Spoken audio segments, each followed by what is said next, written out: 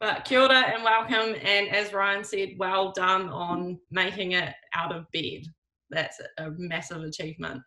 I want to just sort of jump back 3 years ago. So what that looked like for me was I was working at Te Papa, working on designing both events and exhibitions.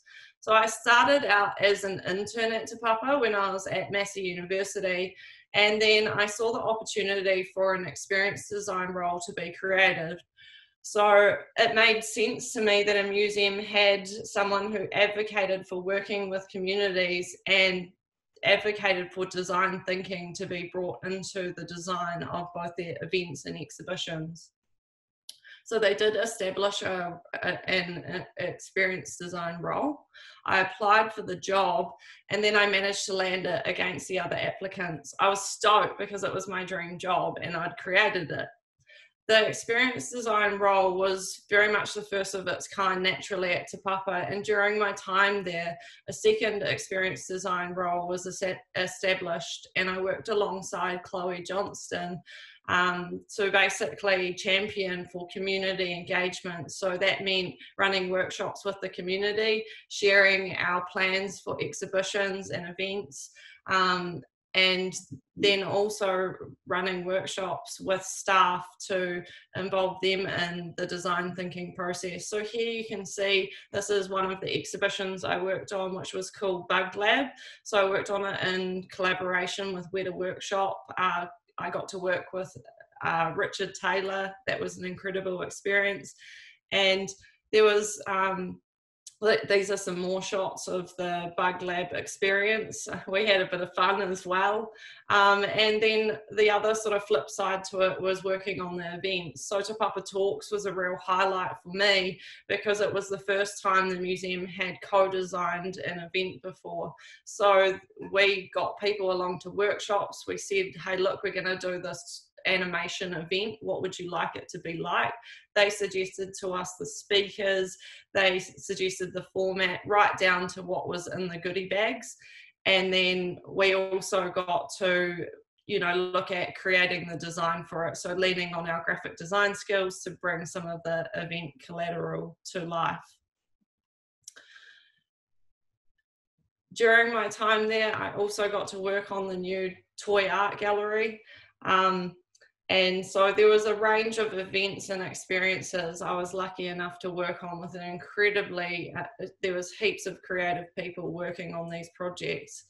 But 5 years into working at Te Papa, something happened that totally changed the course of my life path. A close friend of ours committed suicide. And in the same month, my nana, who I was incredibly close with, passed away. And when she passed, she left me a letter, and this is what she told me. My dearest Celeste, my life has gone by so quickly. Life is precious.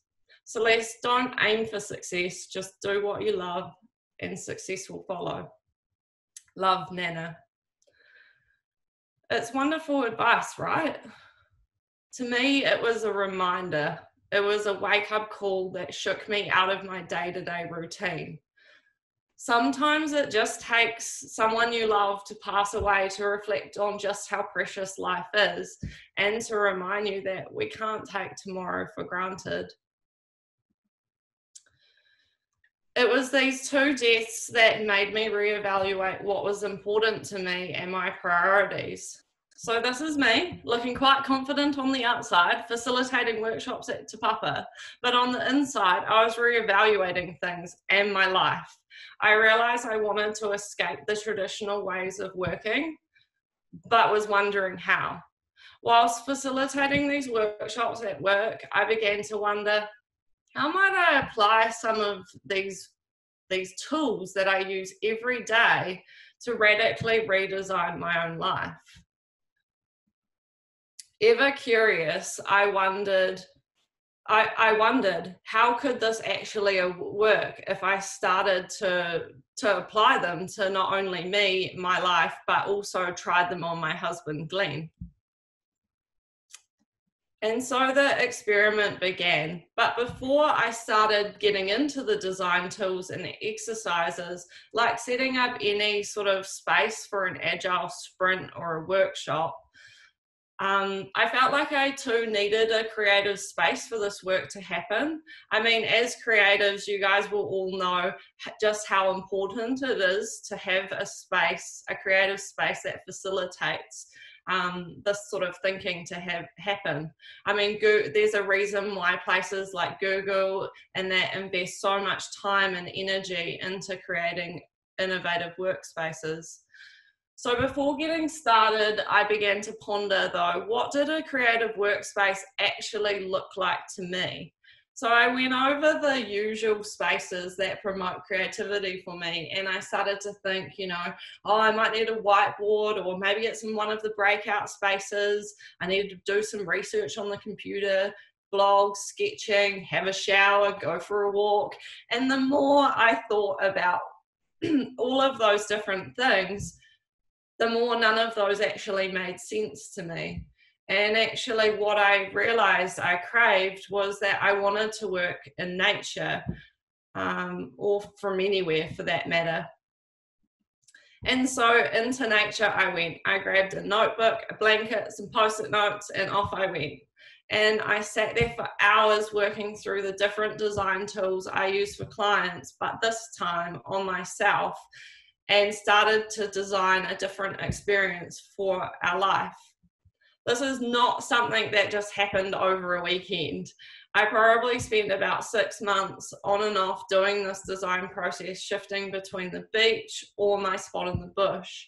And I had heaps of conversations along the way with a lot of my best friends, through tears, laughter, talked to people who were freelancers, people who ran their own businesses, and I ran them through some of the ideas I was thinking, got their feedback and input, kind of what you naturally do as a designer when you're working on a design and you need some feedback.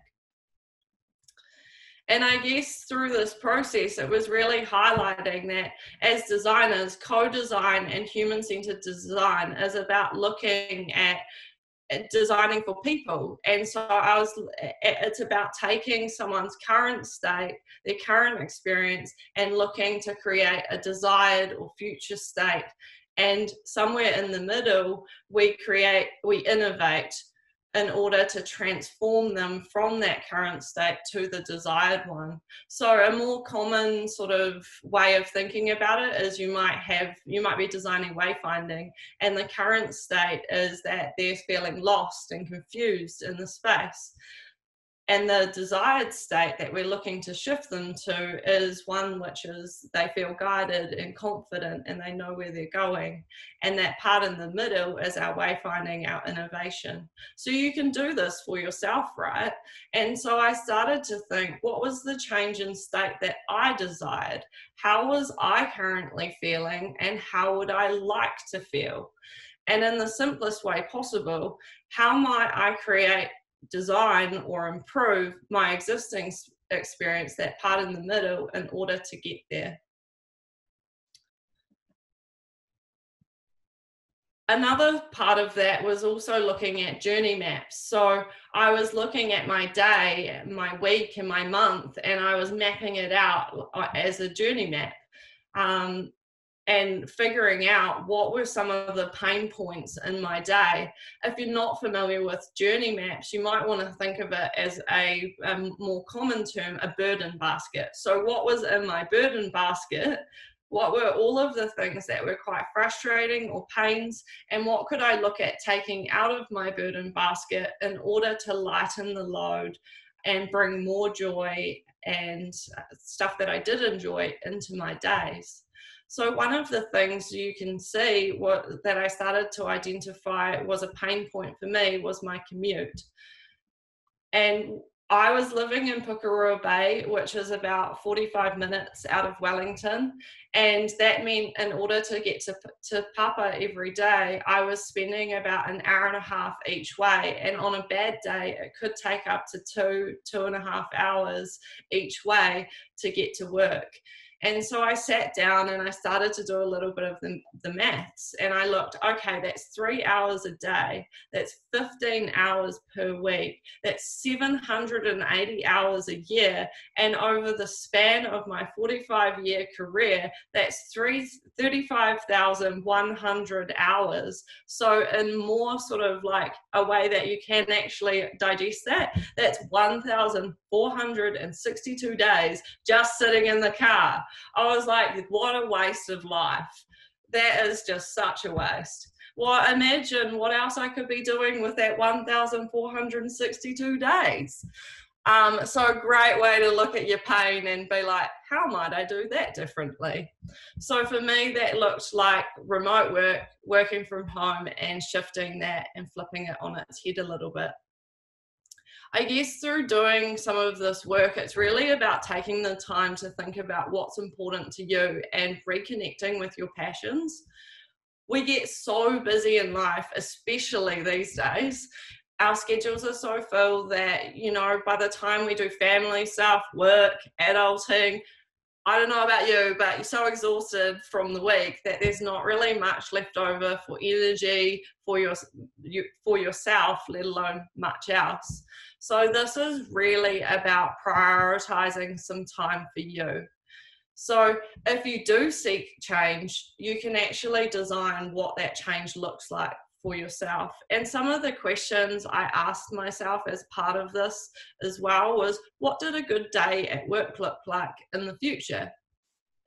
It was really also questioning what brings me joy and how can I do more of that? So I looked at my sort of journey map, my burden basket, and then I was like, okay, what brings me joy? How can I bring more of that joy into my day? And also another question I found useful was, what did I want to do when I was 12 years old, and am I living out that passion? For me, I did actually want to be a designer, so I knew that I was living out my passion. I just needed to tweak some of my parts of my day to make that journey even better. I think that's a really powerful question to ask yourself though, because often when we're young, we have aspirations in line with our passions, but as we get older, we get pushed into careers that bring about stability, but are not necessarily, you know, bringing about happiness or joy. So this experiment and using the different design tools then sparked a series of radical events. It started by saying goodbye to our 9-to-5 jobs, our consistency, our safety, which comes with a stable job and income. And this moment was combined with feelings of fear of leaving, financial worry, as well as the fears of the unknown. And it's safe to say quitting our job was terrifying. It feels like you're standing at the top of a bungee, you're afraid of heights, and you're being asked to jump without any rope security. It's bloody hard to build yourself up to jump.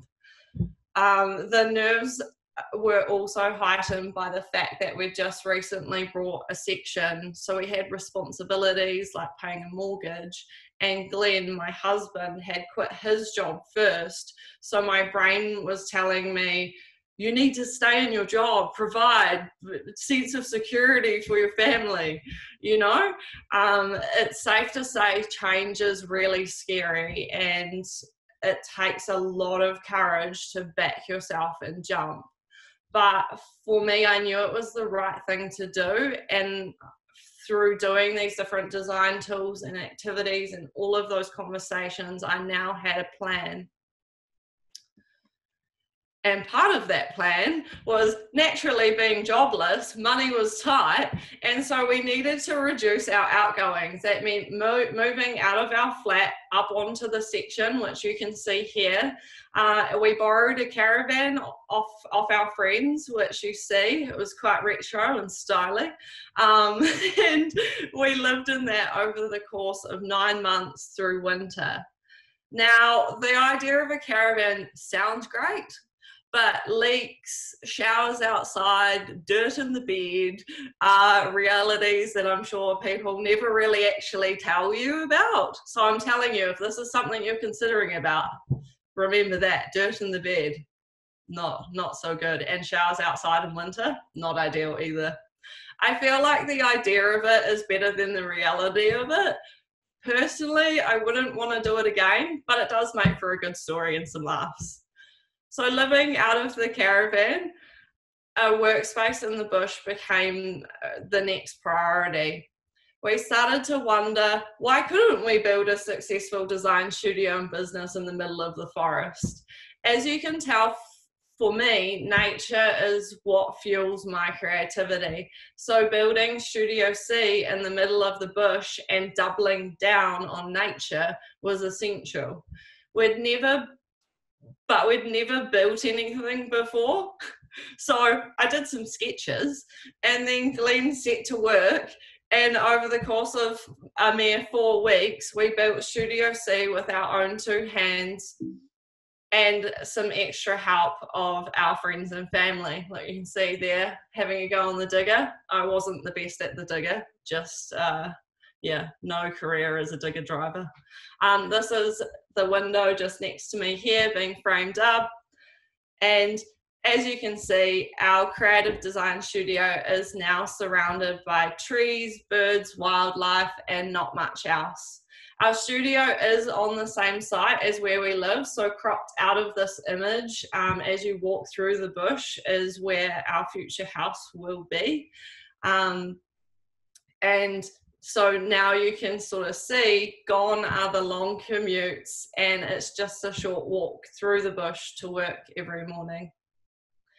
As you can see, it's just a small box in the bush, and that was exactly how we intended it to be. So the Studio C headquarters is just 10 square meters. That's the average size of your bedroom. And for us, it really proves that you don't need a massive space or an office to be creative or run a successful design studio from. So Studio C is technically just the 3 of us. So you'll see Glenn there, who's my husband.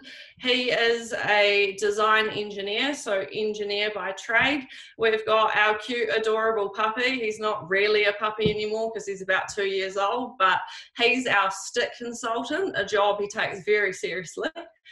So between the 3 of us, we're quite a good mix, and we find the balance between engineering and designer a really quite good mix in terms of advocating for people and aesthetic, as well as making sure it's functional. So we do this work alongside what we call our collectives, a group of freelance creatives, some of which are captured here. Each are all masters in their fields, and they dip in and out of projects alongside us as and when needed. Our work is really focused on intentional work, so we help organisations connect with the people they exist to serve. So we offer a full range of visual communication design services, and it's always backed by our co-design strategy. So that means depending on where we are in the design process, you'll either find us out in the community, collaborating with our clients and understanding what it is the people we're designing for really need and desire, or you might find us working remotely from our homes or in the studio here. I also want to be really frank in that, sure, I don't spend 3 hours a day in a car anymore, but as a business owner, I'm actually busier now more than ever, and way more than I was in my old job. But there's a difference. That's my choice as opposed to being the necessity. And I really want to be honest, running your own business is the most challenging thing I've ever done. And it comes with a plethora of challenges. Some help you grow, and while some are just challenges. But I think that's why it's so important to be doing your passion, so that when it does get tough, you know, you can dig deep because you are doing what it is you love. one of the other challenging things at the moment throughout this whole course too is, as you can see here, we're in the process of building our own house whilst also building a business. So Glenn is taking on this challenge himself, again, building it with his own two hands. We don't have a team of builders. So he's taking a bit more of a backseat on Studio C stuff in the short term while he focuses on that. As you can see, we're trying to live our life to the full. I love my work environment, and I really love helping others also think outside the box, maximize their opportunities for change, and build a business and life they love too. If you are feeling a little craving for change, I think summer and the summer break's a really good time to be doing some of this work because you actually have the headspace for it. So I thought I'd do a little bit of a recap. So at some point we all come face to face with change, you know, whether it's someone passing away, whether it's something like COVID that makes us realize, okay, you know, I actually do need a bit of a change in my life at the moment. And so if you do come face to face with change, it's about hacking. You're a designer, you're a creative. Everyone is a creative at heart. How can you hack the tools you use on a daily basis and apply them to your life to create something different, to create that change? It's really about carving out time for yourself though, and prioritizing yourself and finding a creative place, whatever that might look like for you, to do that. Think about what is the sort of current and future state. So how are you feeling and how would you like to feel? And then look at potentially your pain points. So journey map or do a little burden basket and ideate and map out opportunities for what that change might look like. Side note, every workplace should have a dog. So if you're reimagining a reality for yourself, definitely put a dog into it. Also, own what works for you as a creative. I'm sure there was heaps of people at Te Papa when I was quitting that thought I was probably having a quarter life crisis because I was leaving my stable job to go live in a caravan.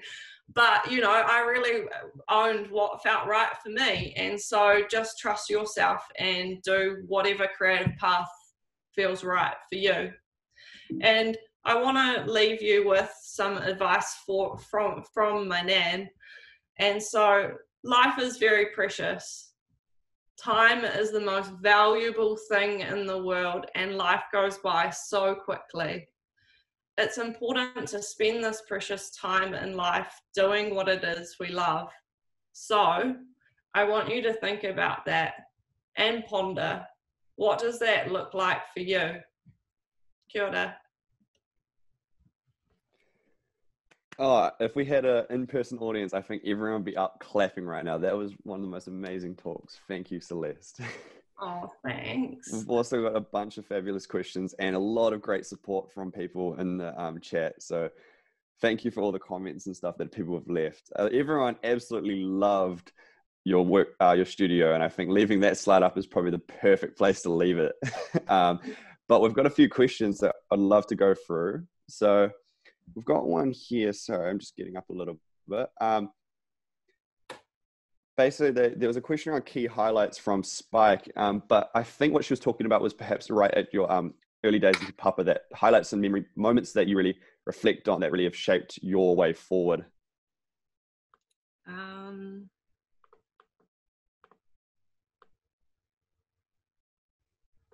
I think a huge highlight and part of shaping the work that I do now is just the sheer amount of diversity in workshops that I got to run. So, you know, it might be that I would be one day running a workshop with Weta and our internal design teams and curators, and then another day you would be working with teams from the public, and then another day you might be running a workshop with iwi that is in, you know, is led by you know, iwi, and you've had to translate your activities into Te Reo. So like a huge amount of diversity, as well as the challenge. The cool thing was the challenge of figuring out how co-design processes could be injected into the exhibition design process. Another one was the diversity of the team. So often when you're designing an exhibition, you'll have writers, illustrators, designers, installers, like all of these experts in their field. And it was really cool to work with so many masters of their fields, and to not have the pressure to have to come up with the writing or the content, because you had someone on the team who was dedicated as a writer to doing that. Awesome. That's amazing. We have another question in that, and you had a lot of great analogies and word choices that I think we could almost get a recap of to share around. But one of them was around your burden basket, and it was a fantastic way of putting it. Someone has asked, what other things would you perhaps find in your burden basket, if you don't mind sharing? So in terms of my burden basket, I think one of them was around sort of flexibility in my day. So I wanted to be able to not have to feel like I needed to work from 9 till 5. And yeah, so that word flexible was really important. I mean, as a creative, it's just not practical for me to be sitting at my desk 9 till 5. It's not how my creative brain works. And so it might be that I'm feeling creative at 10 p.m. at night, and I didn't want to have to feel pressured to be creative at a certain hour. So that was one sort of burden thing that I wanted to take out. There were other things, like we looked at Glenn's burden basket as well. So he was racing motorcycles at the time, something that previously brought him joy. And he was like, actually, the reality is it's no longer bringing me joy. I need to take that out. And he was also doing a university course to upskill himself, and he's like, I'm almost through the course, I should pretty much continue, but he's like, it's really not bringing me any joy. So we were like, right, take it out. So those are kind of examples of that. Yeah. Cool. We have another question here, moving a bit more onto how Studio C operates a little bit, and one from Ryan. Sorry, I can't see his last name at the moment. Ryan Crayson. Great first name, by the way. Did you find already that you had a captive client base before venturing out on your own, or were you thrown into hustling and finding the clients in the void of having a stable job? So at the time, I was juggling working full time at Te Papa and trying to build up a freelance base. So what that looked like is working probably from about sort of 4 to 5 a.m. before work on client work, then going to Te Papa, doing work at Te Papa, and then when I got home from Te Papa, doing creative freelance work in order to try build that base and then make the jump. So there was quite an intense period for a while of trying to build that base. Cool. I'll jump to an off question from that, but there's quite a few questions in the same regard. But if you could, this is from Ashley Kennedy. If you could, would you have more than one dog in or part of your whānau/studio? Yes, we'll definitely get another dog at some point, for sure. Just not sure what. I mean, it'll have to keep up with Ollie, border collie, full of energy. So, yeah, but definitely. Would Ollie perhaps become stick manager instead of stick consultant? I don't know. We'd have to discuss that in the role change. Sounds like a very important conversation to have. Yeah. Sorry, moving on. We've got a fabulous question from Pippa. She says, such a good talk, Celeste. What would be your top tip from working from such a remote location?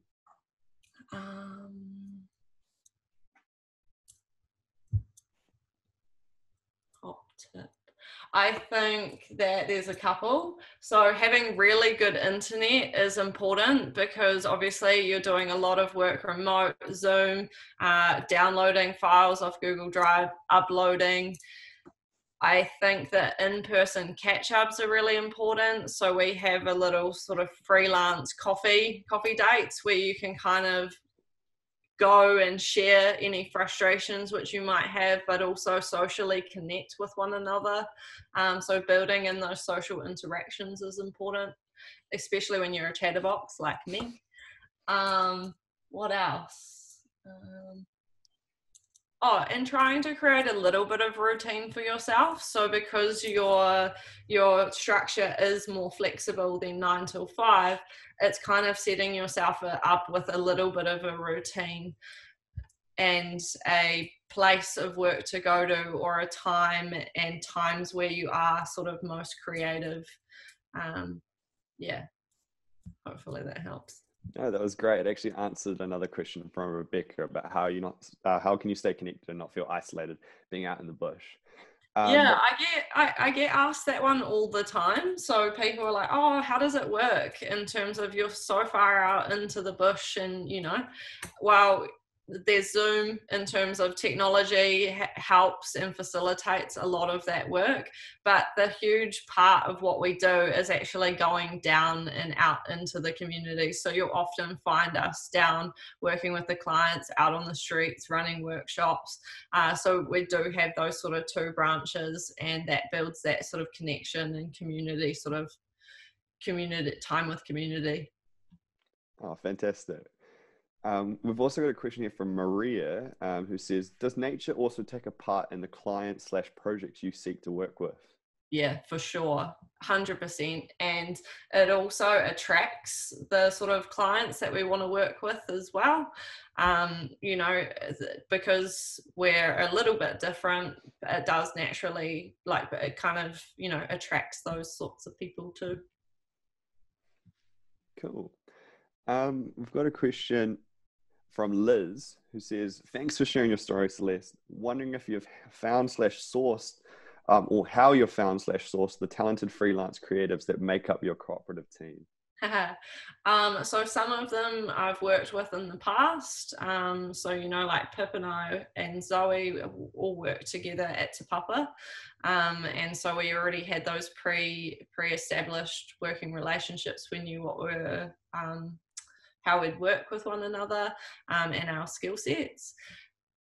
In other ways, it's been on Instagram through Massey University. I do a lot of tutoring there, so I kind of get to see the different graduates coming through, and have coffees with them, kind of get to know them. So it just has kind of happened quite organically. Yeah, and then in the past, I've, Christine, I also went to uni with, so, it's a mix of fresh and existing relationships. Oh, that's really cool. If there's any more burning questions, feel free to chuck in the chat. We actually just got one, as I said. Look at that. Please chuck in a few more. We've got a little bit more time. One from Thomas here. Thanks for the inspiration. I have another question about working in a cooperative. What are the tools and workflows you use to collaborate? And how do you manage your availability and scheduling?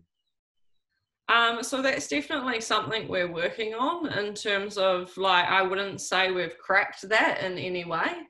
But, we do use tools like Monday in terms of helping schedule different projects and allowing our clients to jump in and see that sort of scheduling and where we're at. Trello, we're on quite a few different Trello boards. I'm probably saying the ones that you all probably already know.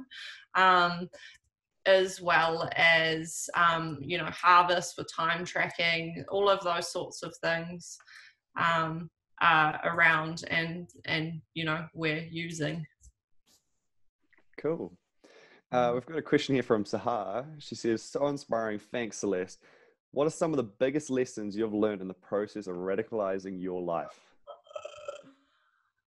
Biggest lessons? Tough question.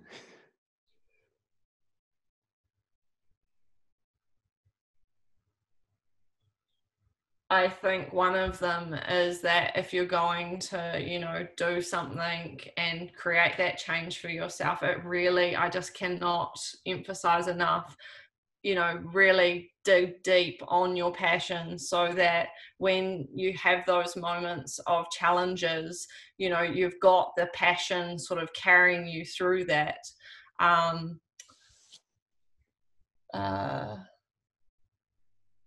Biggest challenges.